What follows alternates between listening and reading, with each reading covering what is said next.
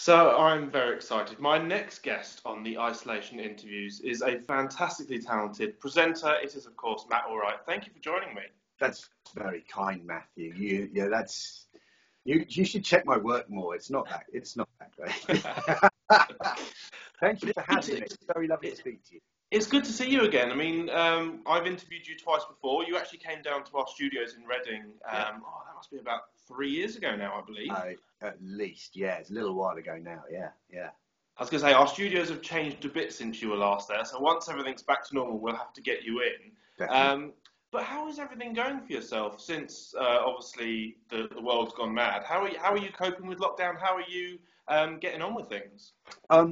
Because I'm freelance, I think I'm kind of used to a bits and bobs kind of existence. I think the thing I found most difficult is I've got kids, both of school age, and for them to have been off and not really knowing what the future holds for them, because all you do as a parent is worry about your kids and what they're going to do with their lives. And it makes you realise that if you take away that structure that they've got and give them nothing really to be absolutely sure about, then it makes it difficult to do your job as a parent, really. I think that more clarity is coming through now. But my daughter missed her GCSEs, she missed her last day of school, and those are things she worked incredibly hard towards. And to watch that and not be able to offer any kind of answers or solutions for the people you care most about, I think that's quite difficult. For me, I mean, I get to read. I mean, I'm working my way through the complete works of George Orwell. I'm making music, I'm collaborating online. These are just things that I wanted to do. So, it's hard to say it's not a great time. Far from it. There are people suffering in terrible, but there is an opportunity. Along with everything else that goes on, there's an opportunity to do things differently, and that's always good. I think that's the thing with at the moment, is that because we've never known this sort of situation before, no one knows what's going to happen next. No one knows how to deal with it. So we're all just sort of muddling through together, really. Yeah, we are. And actually the opportunity to work it out day by day. And, I look at my wife and she looks at me and every day it's like, right, what's today going to bring? What is today going to bring? Is it going to be an announcement from the Chancellor? We're going to find out something from the kids' schools. Are we going to discover something about my job that changes?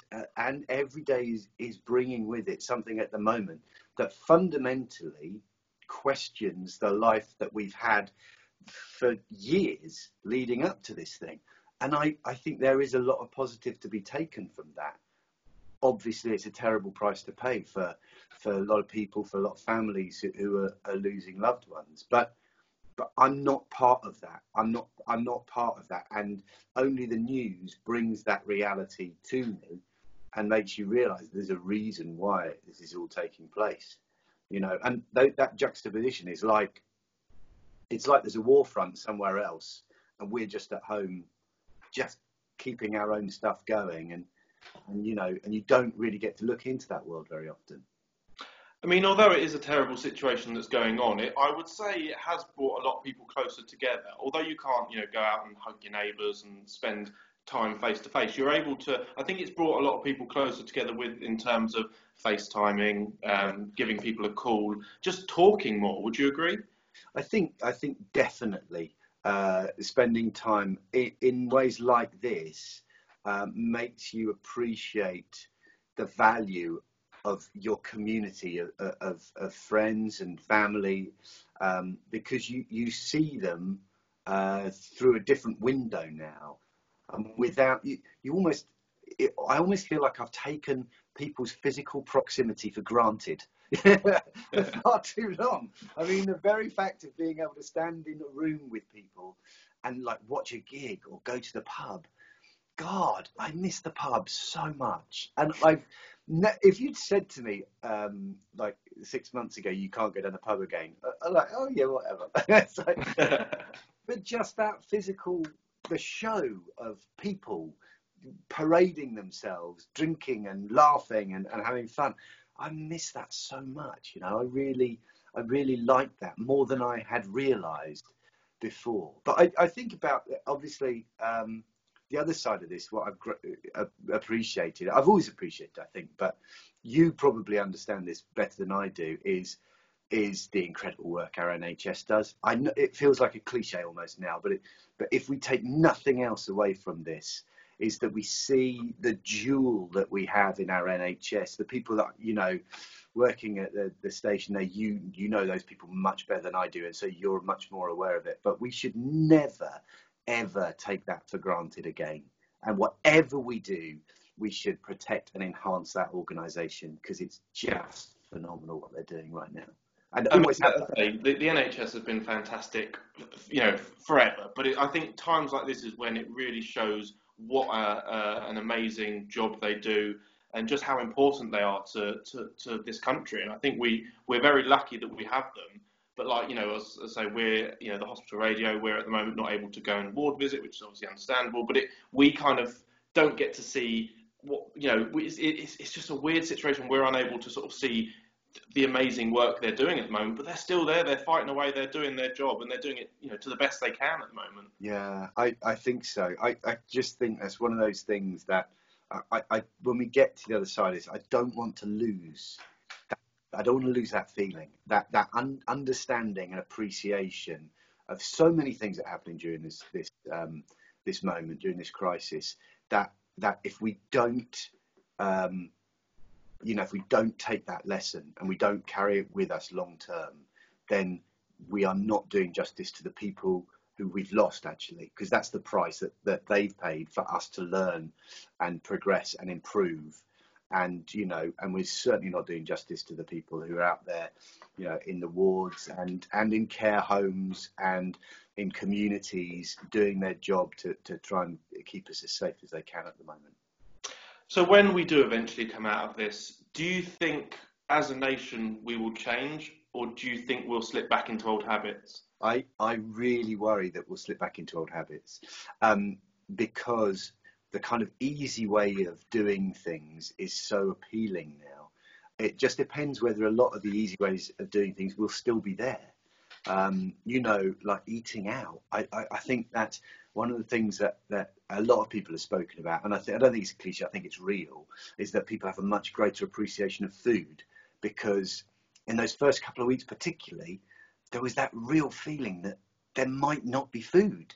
There might not be food. And we have, over like 2 or 3 decades now, just got more and more used to the idea of not just food being there, but exactly the kind of food that we desire at any given moment should be available to us within minutes. And when that's taken away, it makes you start asking questions about where does my food come from, who's supplying it, how do I know that it's safe, how do I know it's hygienic, does food have to look good to be nutritious, or can it be ugly and strange? You know, should I grow my own food? You know, should I be cooking more? Should I be making, you know, all of these things? And it is like a cliche in many ways, but at the same time, we're being forced to ask questions we haven't been asking ourselves for all of my whole lifetime, you know. And again, if we don't take that with us, then we'll have lost something. So when we go to think, right, the easy option is to get the takeaway, the easy option is to go and eat out, are we going to slip back into that? Are those places still going to be around? Because a lot of businesses, no doubt, are going to go under after this.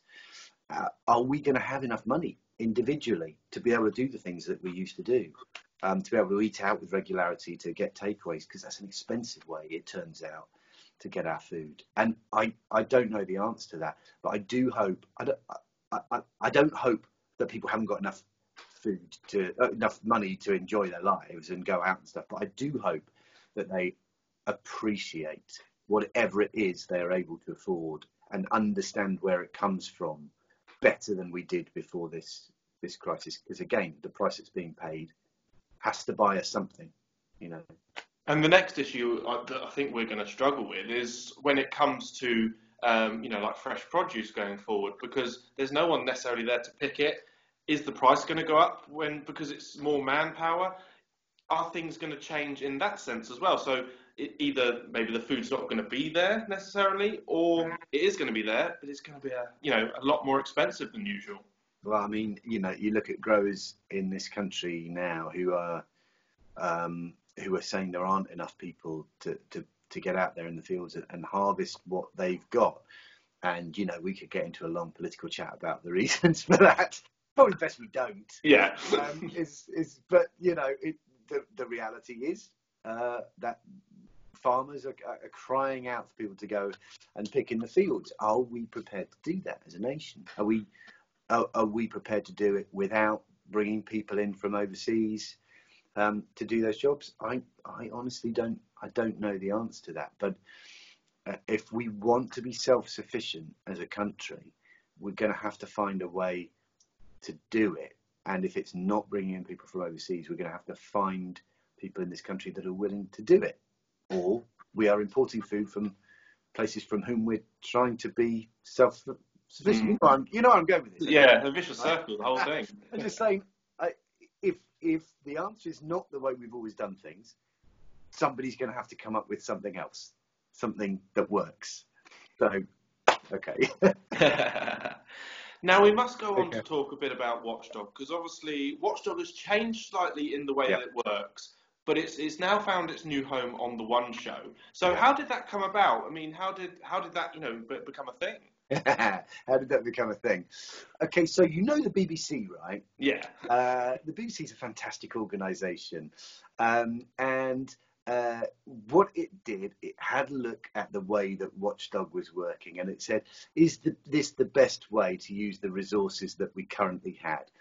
And it decided, after a little hiatus, that the best way to do it was to put it on the One Show.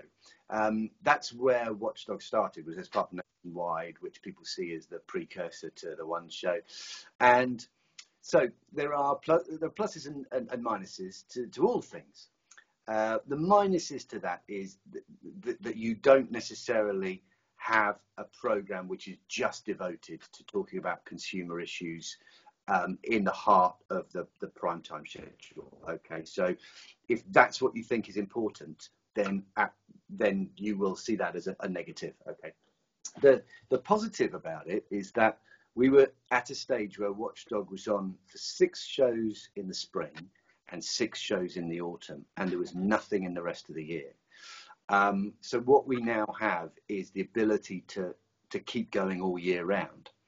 And I'll be honest with you, if you are a chief executive of a company and Watchdog is on your tail, and you look at the TV schedule and you say, they won't be on air in 5 weeks' time, we'll just sit and ride this out. Now what we have the opportunity to do is keep going and keep on their tail the whole time and not give up, which is always the key. Because if you have a half an hour of shame or 5 minutes of shame in the evening and then that's it, the pain's over, that's not a big deal. But if you keep coming back and you keep dealing with the issue, or that there's the opportunity to do that, you're much more likely to put things right quickly, rather than keep that persistent, nagging pain from somebody like me bringing up the thing that you got wrong. So you know what, there are positives and negatives. And I'll be honest, early on when they said, we're not doing it like that anymore, I thought, is that right? I'm not sure. And I'm going to keep an eye on it to make sure it's, as long as it's doing its job and people feel like it's doing its job, then I'm happy to be involved. And if it stops doing its job, if they take the foot off the gas, I feel like people aren't getting the Watchdog service they deserve, then I'm not going to be interested anymore, because it's the same as anything else. I'm looking out for members of the public and I want to make sure they get the best deal possible. And like you say, at the end of the day, the thing you want to do is make sure that people are getting the resolutions, the sort of solutions that they want. They want to feel that they've been looked after and that they've had a bit of justice if someone has done wrong against them. So yeah. I think it's the perfect sort of the show for people. And as I say, having it as part of the One Show, I think it fits well to the One Show format as well, because you can investigate anything really. Yeah, you really can, and it's the right audience. It's the right time of night. You know, already with the One Show, people feel like they should, if we're getting it right on the One Show, they should feel like they're cared about. You know, and that there's a team of people with whom they're included that can bring about change, that can make things better. I think that's why it's a really good fit. You know, and I hope that as we go through, I am convinced, and people at home are convinced, that actually we're doing a better job than we were doing as its own show. But, you know, that you don't prove that in a week or a month or even 6 months. You prove it over years, and people go, actually, you know what, it's better than it ever was. You know, and I suppose as well at the same time, kind of now is a real testament to it, because it's moved across and sort of joined the One Show at this time. So does it make it harder for you to get the answers people want because of restrictions and stuff like that? Or would you say it's made it a bit easier? I think what we were really experiencing was that companies felt like they didn't have to give us an answer. And so you'd sit and you go, what is going to make them do this? Are we going to like proper full on shame them? And then you think, well, that's not really a very modern way of doing things. That's not what people react to. What I would rather do is make it an ongoing conversation with these people and say, listen, just like I do in Road Traders, it's like you pop up and you go, do you know what? I don't understand why you're doing things this way. And then see what their answer is. And then the next week you go, you're still doing things this way and I still don't understand it. And look, all of these people now think you've got it wrong. Do you think it might be time to change or do things better or help people out that have been let down? And then the next week after that, you go, do you know what? We're not getting through here, are we? So it's like, it's a conversation which is based on questions which are all about you don't understand why they're doing things that way. And then people, generally the audience, are going, no, I don't get that either. I don't think I want to go with these guys. I think I might put my money somewhere else. At which point, they'll start to listen and they'll start to change their behaviour. So rather than going full guns blazing and trying to make people look stupid, you've got to recognise that people who are the other side of in a call centre or working in a company that you're part, they're customers too. You know, they're people who in their lunch hour have to deal with their bank, you know, so you can engage with them and they will empathise because they're trying to get by in the same way that you are. And by trying to like, ask those questions, they're just like, man, would you like to be treated that way? I suppose that's what it comes down to. It's like, do you think this is okay? Because nobody else does. You know, you can tease it out over weeks and weeks and weeks, and that gentle drip, drip, drip, that's how you get results at the end of the day. It's not by one big hit, big result. Doesn't tend to happen that way now, I don't think. Would you say, especially with, as well, things like social media, have you had, like, do you get lots of people that will contact you directly and go, I've got this issue, can you help? Yeah, and the big problem with that is that there are so few you can actually help. What you have to be able to do is, rather than, because it feels with social media like you've got that personal connection, and that, you know, if I write to him, he'll sort me out. And it's a sort of massive anxiety for me because I look at these people and I see their faces and their names and there they are, and they're asking me directly to sort things out. Like, there's literally me and there's my team, obviously, but I can't sort all this stuff out. Luckily, they usually also include Martin Lewis and Dom Littlewood and, you know, Angela Rippon and everybody else that's trying to do similar things. So I know it's spreading the weight a bit. But you do think social media has that intimacy, I think, about it, which makes you think I've got through to them. But then with that is why are you ignoring me? It's just there isn't enough time in the day to service everything that's going on, you know, and take on everybody's fights. And I find that really kind of upsetting. God knows. I mean, and I've only got like 20,000 followers. If you're Martin Lewis, he's got like millions. the pressure, I really feel for Martin at the moment, because he takes on so many different spheres of people's consumer life, and there are so many people expecting so much from him. And I think that's not to be underestimated, you know, what the incredible work he's doing, and the incredible pressure he must be under right now. I was going to say, I mean, at the moment, especially not just normal issues. I think people that, you know, they're having the issues with, you know, the sort of the normal things, but they've then got the added pressures of cancelled flights due to coronavirus, cancelled holidays, cancelled anything that's been, you know, cancelled due to this situation. I think that makes it even harder. And not, I mean, the travel situation is really, I find that really a really difficult one to crack, because if you say to everybody, right, bearing in mind that they've said there's an indefinite ban on non-essential travel, if you say to everybody, the letter of the law says you get your money back, yeah, you get a cash refund. Well, I tell you what's going to happen is everybody's going to demand a cash refund. The travel companies, a lot of them will go under. They won't have the cash. They won't have your holiday anymore. That'll be gone. There'll be a huge burden on the protections that people have in place, like ATOL, ABTA, those things. They will or won't be able to cope.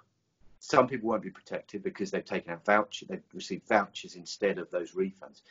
And you've got this situation where if you demand, this is such extraordinary times, if you demand your refund right now, you could have the opposite effect. You could end up causing the collapse of half of the travel industry. Now, the other side is, it's not morally right for travel companies to hold on to your money and basically use the British public, travelling public, as a bank. That's not right. Okay, it's not morally correct. But at the same time, if we accept we're in this together, just a little bit of tolerance and the government being a bit clearer about what's going to happen and the time frame where it's going to happen and what's backed and what's not backed, that might get us to a better place than everybody saying, right, I want my money back. A lot of people can't afford it. A lot of people need their money back right now because they're skint. But just a little bit of tolerance about a company that we so used to saying, right, you know, it's me against them. You would go a long way right now. Just give them a couple of weeks before you just go chasing that refund. And that's obviously, that goes against everything I've ever said. I'm like the get your money back guy, you know, but it just doesn't feel like now is the moment for to be that black and white, you know, that straightforward. Now, obviously, you've been spending a fair bit of time in the One Show studio. So how has that been? Because that must be a very surreal situation. Because obviously, yourself, Alex Jones, any other presenters in the studio, you're obviously having to distance from each other. I imagine there's also a skeleton crew. So what is that like in a studio environment? First thing to say, right, is Miss Alex Jones just is holding the whole thing together in a way. On TV, she may make it look easy, but actually so much of it is about proximity and warmth of feeling and closeness. You know, that's what that program is about. And she manages to do that when people are still sitting over 2 meters away or on a screen somewhere with the delay and the lag and the rest of it. So to achieve that is remarkable, actually, and she's doing an absolutely brilliant job. But there's also a sense when you go into the One Show that we are in extraordinary times, and anything that you can give to people, you know, when doing that normally that's your job. But now it feels like anything you can give to people that will help them get through to the end of this, whether it's about money, whether it's about a sense of community, whether it's about keeping each other safe, anything that you can give them is good. So although it feels distant, you know, it is another cliche. We feel together while we're apart, and we sit apart from each other in the studio, but we are probably for the first time really feel like we're all on the same page, because there's something we have to achieve, which is making people feel included and better and like we can get to the other side of this, you know. And the other thing is, obviously, with travelling to and from the studio, I imagine you're obviously having to kind of, you know, maybe make your own way there and get there under your own sort of steam. So how has that obviously different to normal for yourself. Yeah, I mean, I use public transport all the time, which is probably why I got a bug so early on in this thing, because I'm always out there. I'm on trains, I'm on tubes, you know, that's just a big part of my life, but not anymore. So what I have to do is I have to drive and park for free, like 2 minutes from Oxford Circus, and I park on the street for free, which is amazing. I don't take it for granted. I know that's public. And then walk to the studio and keep my distance from everybody that's there. So, and it's, you know, you've probably seen the pictures. London is like a ghost town right now. There's so few people around. There's no traffic. You can get wherever you want to go. It must have been what it must have been like for my dad in the 60s. Just park it on the pavement. Don't worry. But it's very strange. And I don't miss public transport, but at the same time, I wouldn't want it to continue like this for too long, because, you know, one of the reasons I do what I do is because I just love being with people. I really enjoy meeting people face to face and reading their faces and trying to understand the little nuances of how people speak to each other and communicate, and just trying to make a story out of that, trying to make that feel real as you kind of understand what they're going through. And I do miss that. I miss that community, and I miss working with my team, who I love as well. No, I just want to say it's been an absolute pleasure talking to you. It always is a pleasure talking to you. So thank you for joining me. Anything you'd like to say to anyone watching or listening out there? Oh, man, I don't know. I just think, you know, it is an extraordinary time, and it's a sad time for a lot of people. But there is always, I just think for that price, there is so much to be gained. We shouldn't waste it.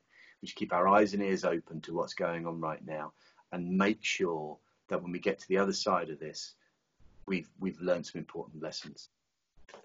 I don't know. What do I know, Matt? I don't know. Thank you so much, Matt. It's been an absolute pleasure. And we'll have to do this again sometime. Real pleasure, Matt. You take care of yourself. You too.